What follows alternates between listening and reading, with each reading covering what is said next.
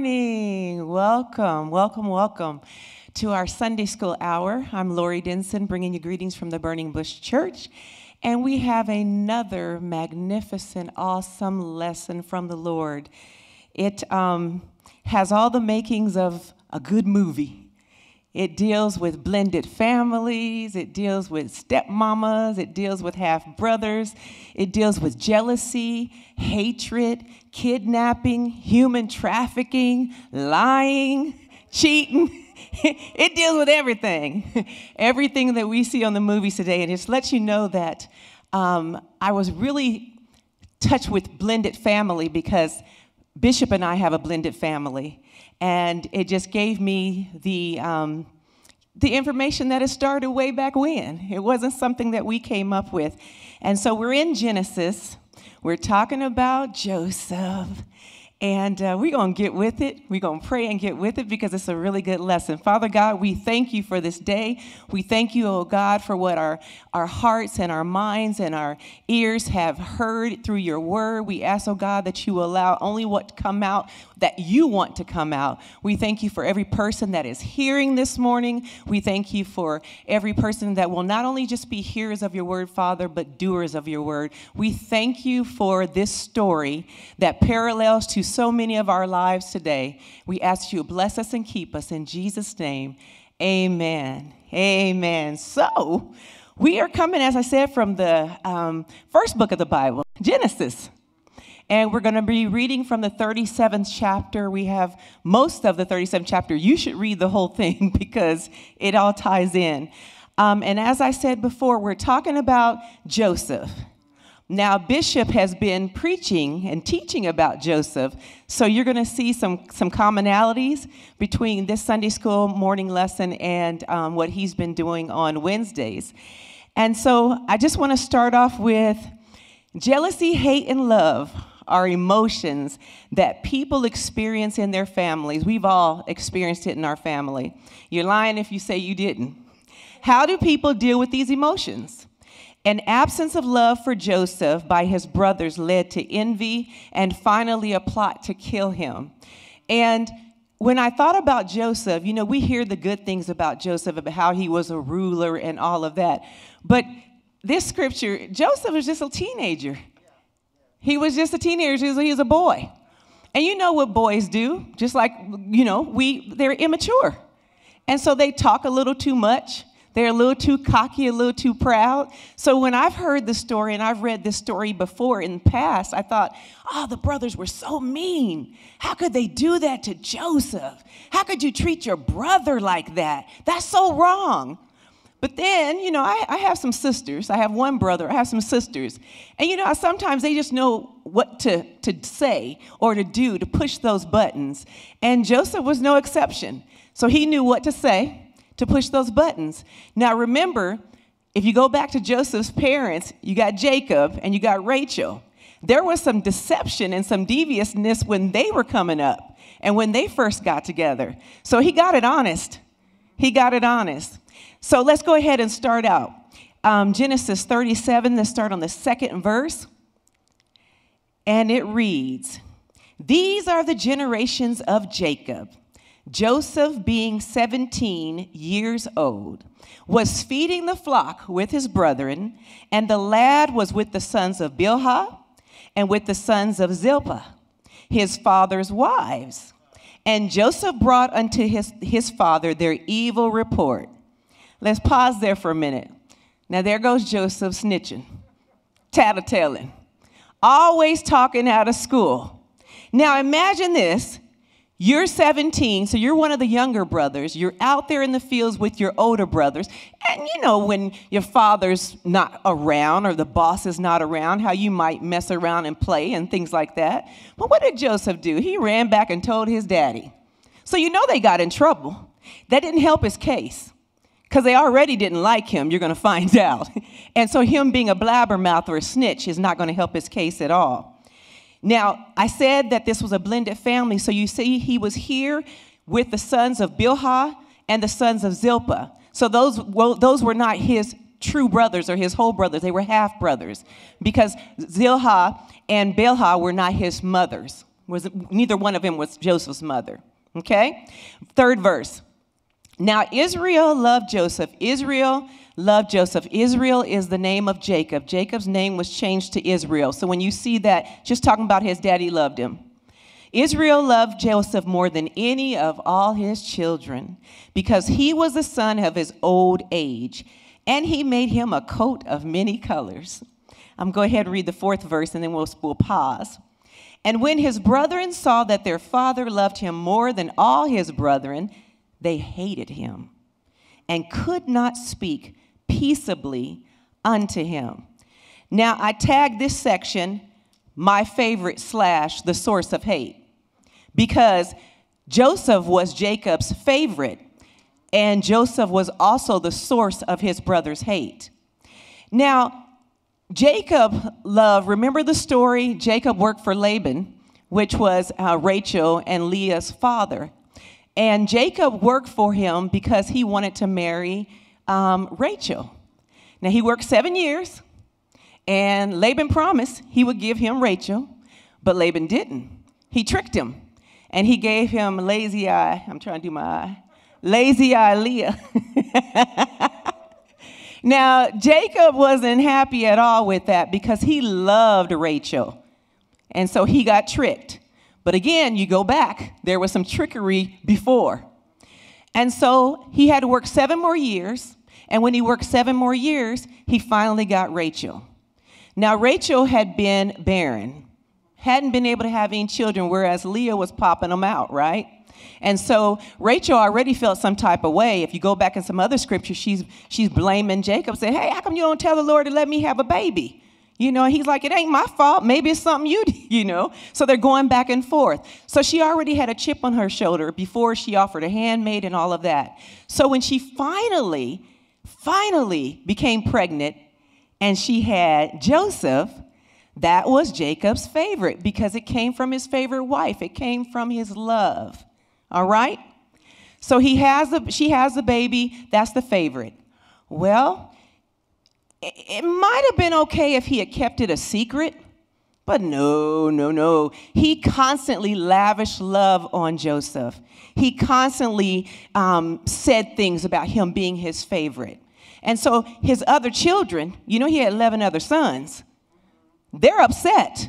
They're feeling some kind of way because Joseph wasn't even the oldest. He was next to the baby. So the hierarchy is it's the oldest son that gets all this stuff and then so forth. So they were really upset with Joseph. And then Jacob made him a coat. A coat of many colors, they call it. Now, there's a lot of talk about the coat. They don't really know for specifically, but what I liked when I was researching, they said the coat had long sleeves. Now, if a coat had long sleeves, that meant that you didn't do any work.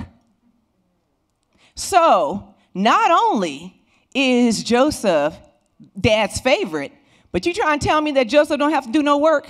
He don't have to pull his weight?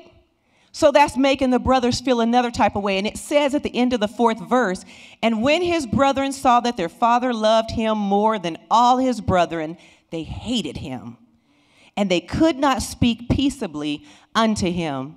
And I talked about, when I was looking at this, I thought, not only they say the title of this lesson is When Love is Lost. I said when love is lost in the house. In the house. Because you expect to be hated sometimes in the world.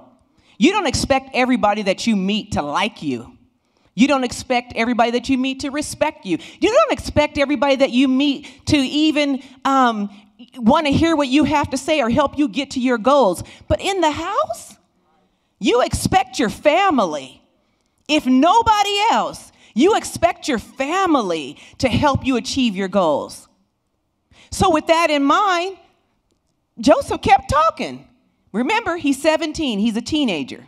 So he doesn't understand. He wasn't able to look at those visual cues, those physical cues. You know when someone's talking to you or you're talking to someone and they're looking some type of way, you could usually read, have some discernment. Oh, they don't want to say nothing to me, or they don't like me, or they don't want me to keep talking. Apparently, Joseph didn't have those at that time because he kept on talking. You're going to find out in the next verses. Now, I want to pause here for a second because I thought about Bishop and I got married. We had both been married before. I had 2 boys. He had a daughter and a son. And then after we had been married, I think about 6 months or so, I had already started the paperwork to accept my nephew, my great-nephew Chris, to come live with me. And then, of course, now that I'm married, come live with us. So they had to come back and do the interview and whatnot. So we were a blended family. And when you're a blended family, when your kids don't have the same parents inside the house, you're a little cautious. You're a little cautious.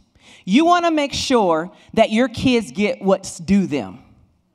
So when we came together, we talked. And then we also had an insurance plan. And we said, if something were to happen to me, to Lori, then I want to make sure that Stevie and Michael are taken care of. And so I put them on my policy, my husband and my boys, so that 50% went to my husband, 25 to my boys, to make sure they would have something because I would no longer be alive to take care of them. I wasn't thinking about what their biological father may do or may not do. As a mother, my responsibility. As a father, Bishop said, well, here's 50% for you and 25 for Inez and for Joshua, because I want to make sure they're taken care of. Remember, we're newly married.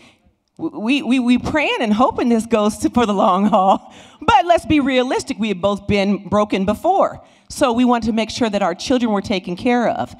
And I think about this with Jacob and Rachel. They want to make sure that their son, Joseph, and then Benjamin came later, are taken care of. So I can't fault them too much because that's the love for a parent, but we have to be careful that we don't play favorites.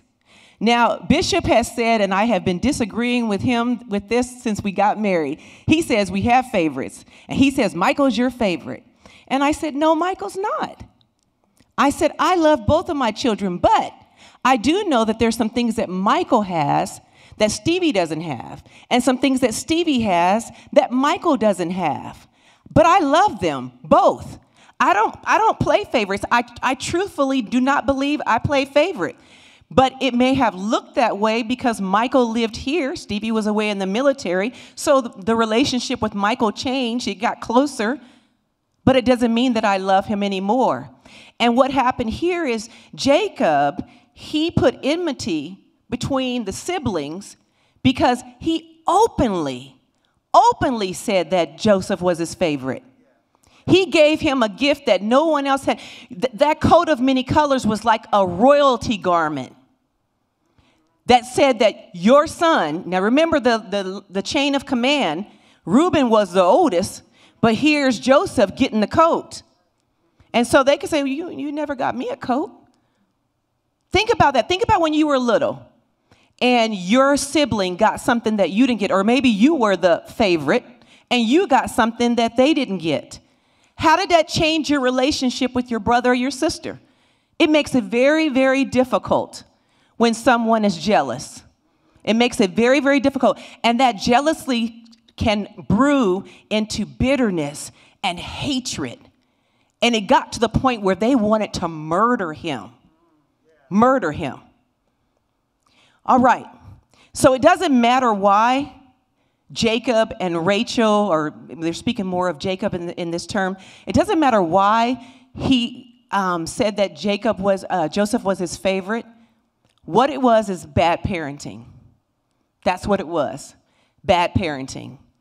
And it came from generations, and it's going to go to generations because the brothers were old. They were adults. And they were still feeling some type of way about the way they were treated. So it carried them into their adulthood.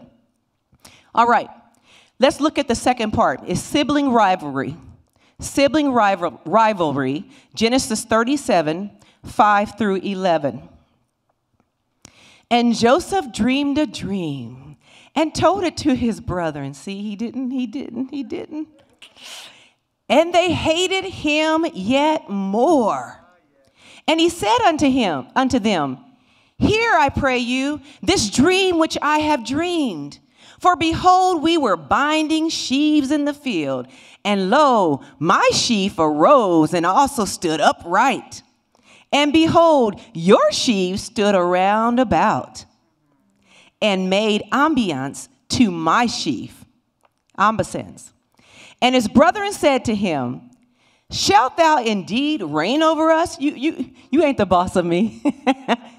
You going to reign over us? Or shall you indeed have dominion over us? And they hated him yet the more for his dreams and for his words. Now, they already hated Joseph because he was the favorite. Now you're telling them in your dream that you're going to be ruler over them? They hated him the more. Verse 9. And he dreamed yet another dream, and he just thought he'd share.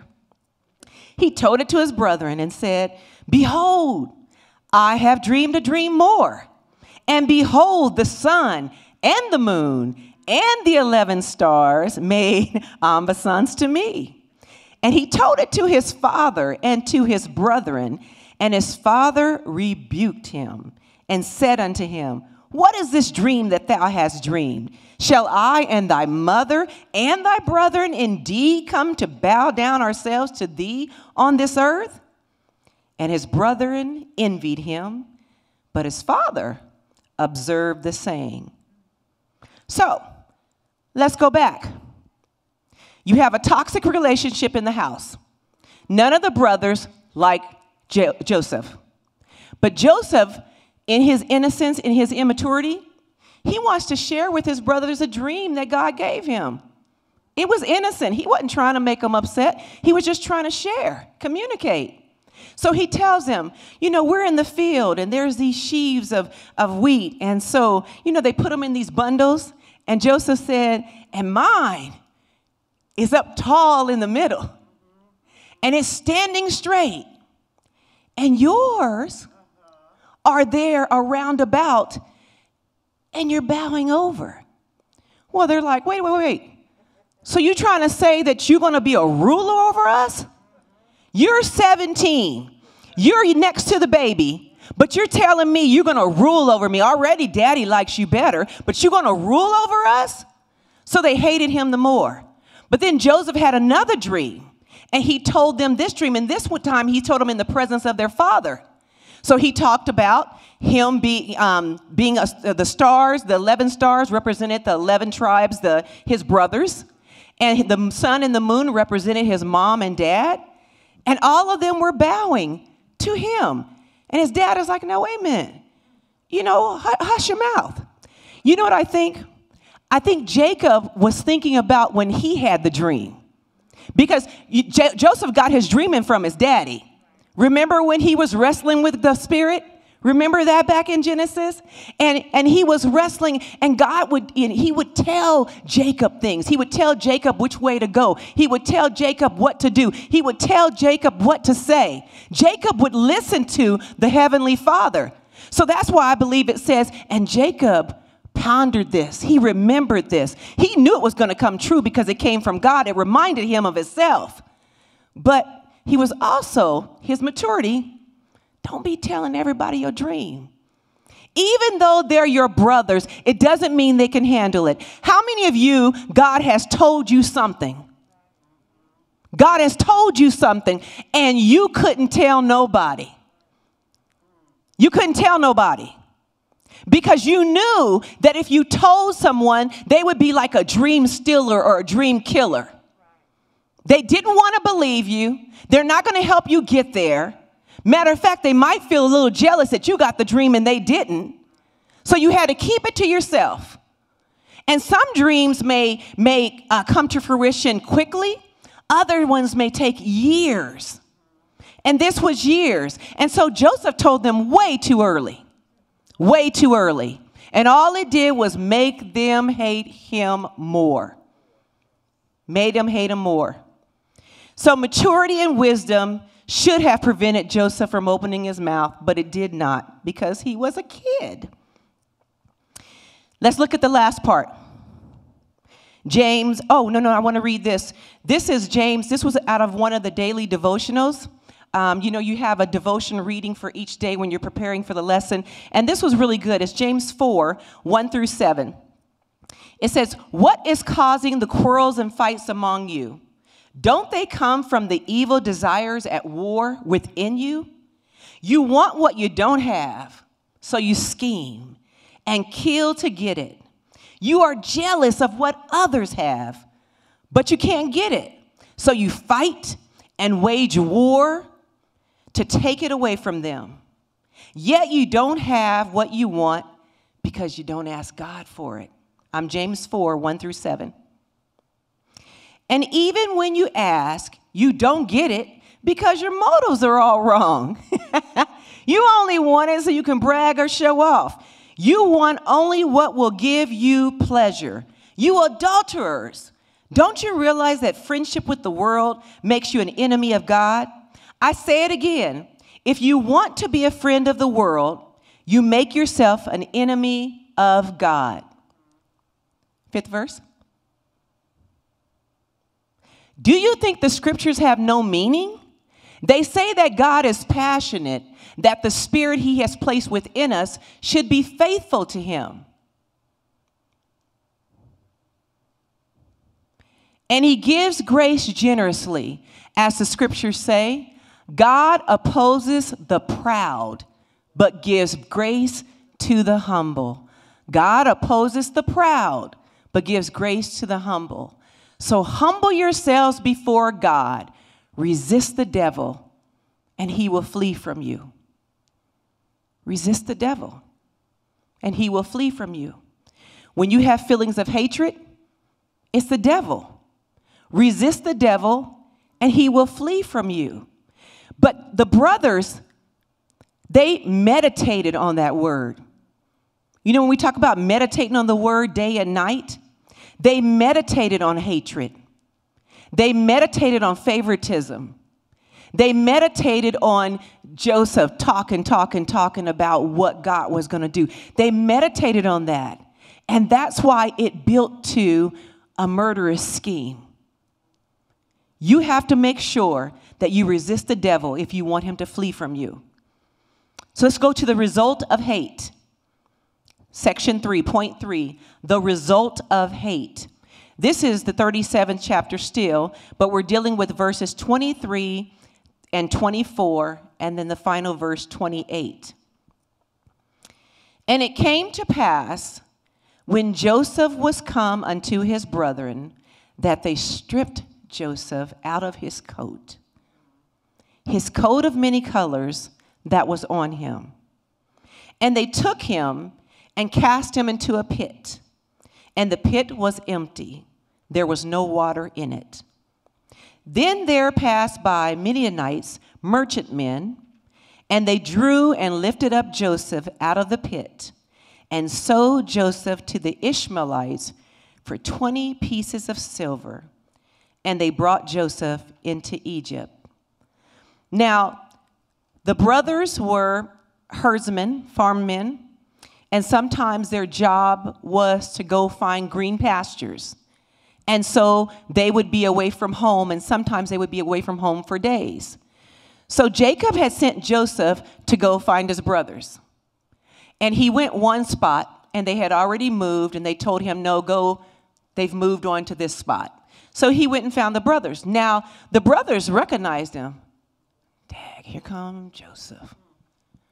Here he comes. I don't want to hear his mouth today. Have you ever had a person that was always happy? And I'm sorry, Mr. Wilder, I thought about you. Always happy. Every time you see them, they're smiling and they're laughing and they're bubbly and they're energetic. And you know that some days it's wonderful because you feel that way and you need it. Then some days you ain't feeling happy. You're not feeling excited. You may be worried with your job, your home. It could be anything. And here comes that person. And you're like, "Oh, no. Here she come. Here he come. I don't want to hear that." So they saw Joseph coming. And they recognized him.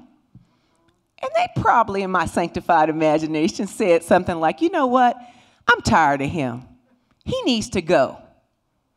So they had a plot. And their plot was they were going to kill him, right? Have you read this? They were going to kill him. But Reuben, the oldest brother, he said, no, let's not kill him. Let's just put him in the pit. Now, Reuben planned to come back and save him later. And it wasn't because he loved Joseph. It was only because he was the oldest, and the father had Joseph, Jacob had Joseph as his favorite, and Reuben thought, well, you know, if I bring him back, that might give me some cool points with daddy, and he might, you know, I'll move up a few notches. So it wasn't out of the kindness of his heart. It was that proud spirit. And so they said, okay, we'll put him in the pit. So they put him in the pit, and I was looking up pits because they use these as wells for water. So rain would come and fill up the well, and they could draw from it. And I said, I wonder how deep that pit was. They said it was 10 meters.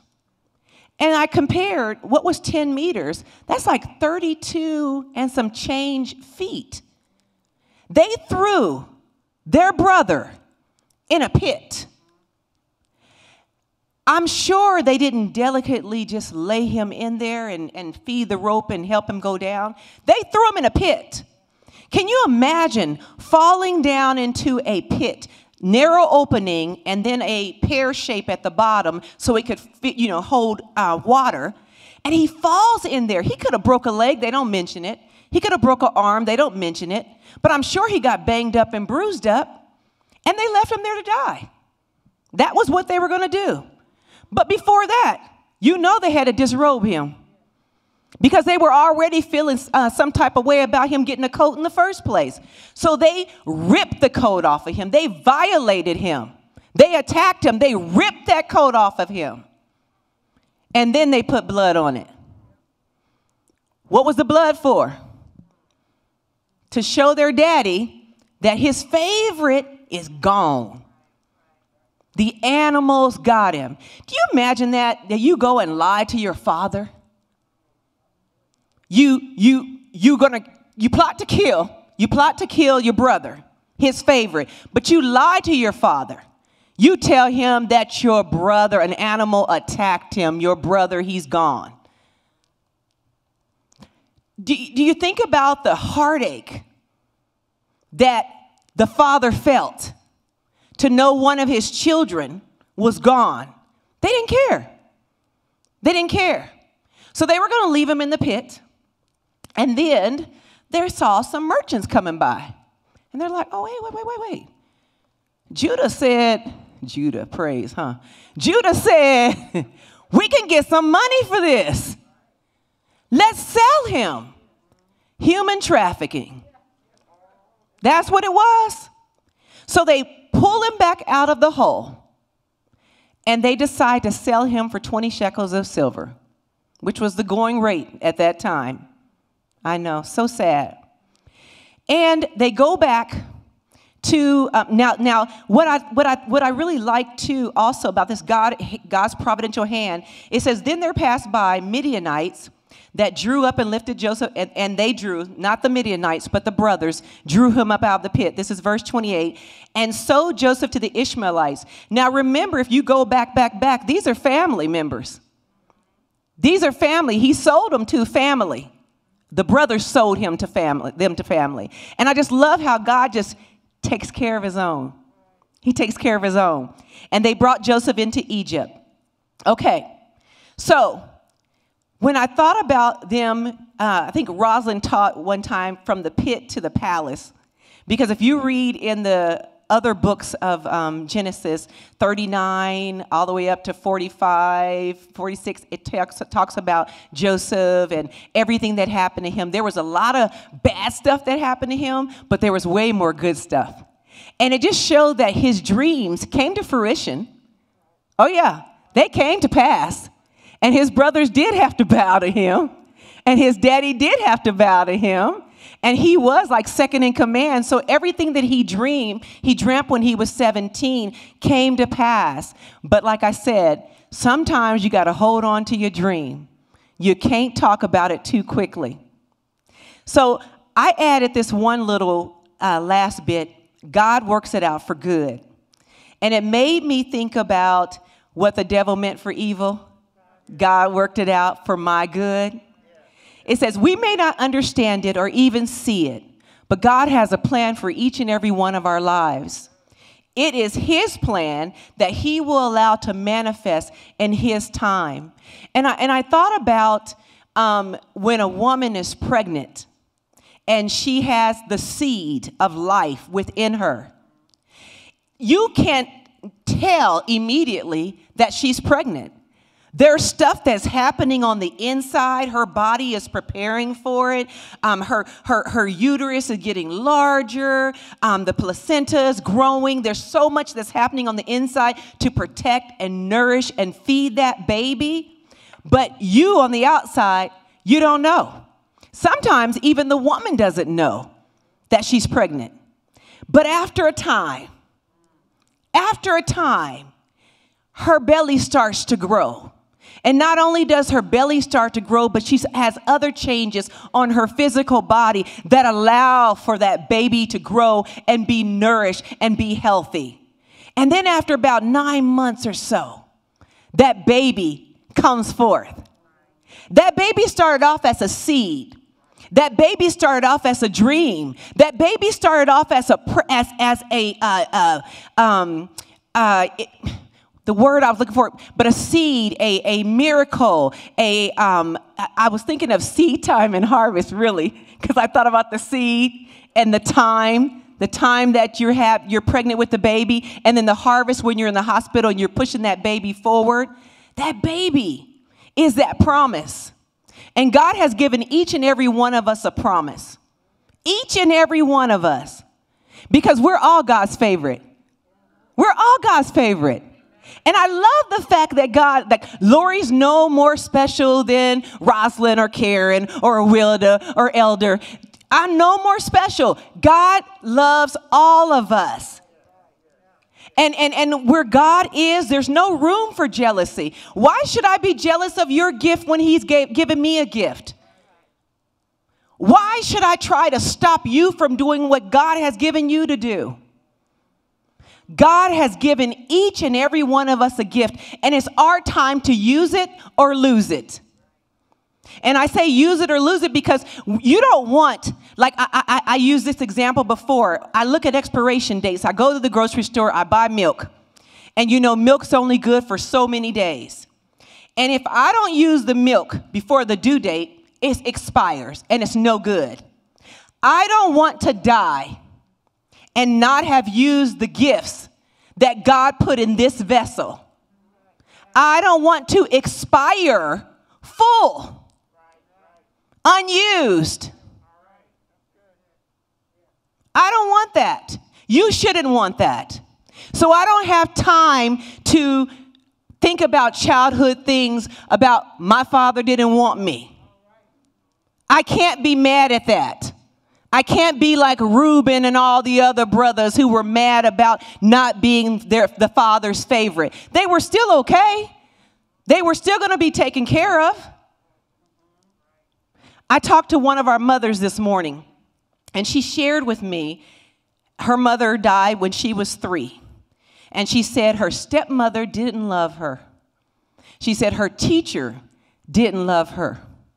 Her husband at the time didn't love her, left her with 4 babies, didn't love her. And she says, Sister Lori, do you think that you can ever forget when you weren't loved? You think you can ever forget when you weren't even thought of, that people just didn't like you? Do you think you can forget that? And I said, no, Mother, I don't think you can forget it. But I believe that you can become bitter or better. You can let that be your testimony of how you're not going to be to anyone else. Now that you have children, make sure all of them feel loved. You have to be very, very careful as parents what we say to our kids, how we treat our kids. You have to be very, very careful because they will grow up thinking that you didn't love them. because you never bought them a coat. You never had them a coat made. You never said to them that they were your favorite. Be very, very careful. We have to be accountable for how we parent. And if you've made some mistakes, self-reflection, fix it. Go apologize to your daughter, your son. Let them know, I am so sorry. I didn't know you felt that way. I wasn't trying to make you feel that way. I apologize for what I said. That was insensitive. Because you don't want the generations to continue like it did in this story. You don't want it to continue. We have the power of influence. And we can build up the house that we have, our children and their children. But only if you're honest and you come clean. It's okay to say I made a mistake. It's okay to tell your kids you weren't perfect. You were not perfect. I am not perfect. So I want to end with this. Even though you have a story that's difficult and causes you pain, question, how do you find hope in a story that causes you pain? God gave each and every one of us a story. And sometimes the story's not so nice. Sometimes the things that we have to go through are hard. Sometimes you're by yourself, but you got to go through it. But this should comfort you. I'm going to leave you with 5 promises. God's 5 promises for when life is hard in difficult times. Promise number 1, God is always with me. I will not fear. And I believe Joseph had to have that in his heart. God is always with me. I will not fear. When he was thrown 33 feet down in that pit, God is always with me. I will not fear. Promise number 2, God is always in control. I will not doubt. If God gives you a word, like they used to say, you can take it to the bank. Don't doubt God. Even when circumstances look like it's not going to come to pass. Don't doubt God. He will change not. If he tells you something, it's going to be. It's going to happen. Promise number 3, God is always good. So I will not despair. What's given me hope during this pandemic? God is always good. So I will not despair. What's given me hope during this quarantine? God is always good, so I will not despair. Promise number 4, God is always watching. I will not falter. God is always watching over us. He's always there to lead us and guide us. God is always there. You may stumble, but he can pick you up and help you get back on your path. He will order your steps. God is always watching. I will not falter. And finally, God is always victorious. I will not fail. Amen. Amen. God bless you. Elder, do you want to add something to the lesson? Amen. Amen. I always want to hear from our elders. They always have some little nuggets.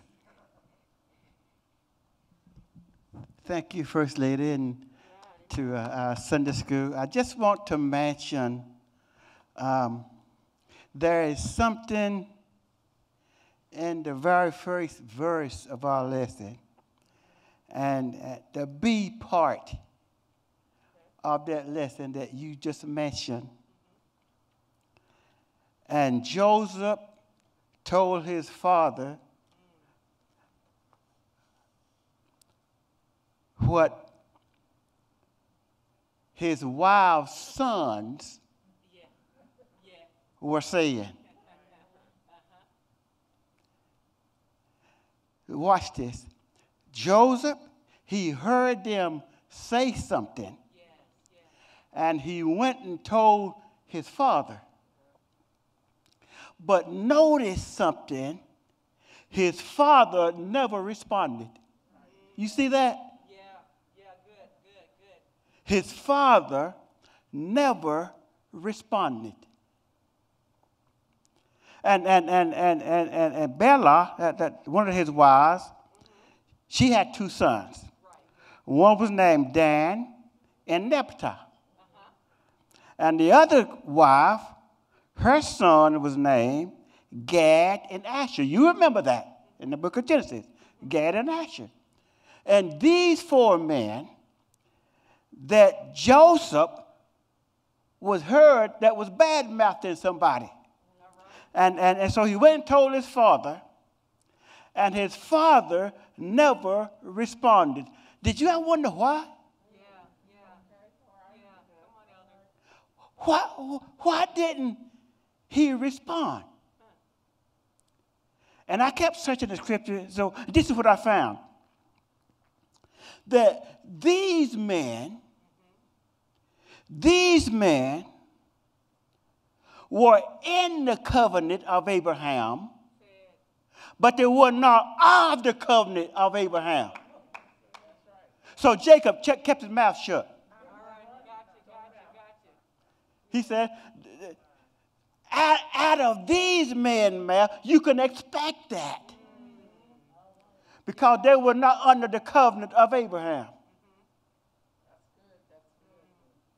So sometimes, it's better to keep, you know what I'm saying.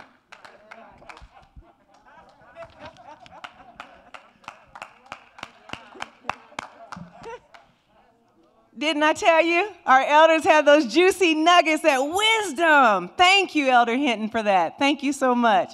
Father God, we bless you. We thank you, oh God, for this word. We ask that you would help us to meditate on this word day and night, oh God. We thank you for this opportunity to teach. We just thank you for being so good. Continue to bless us and keep us, and we will see everyone at 10 a.m. We will be having communion. So I love you and see you soon.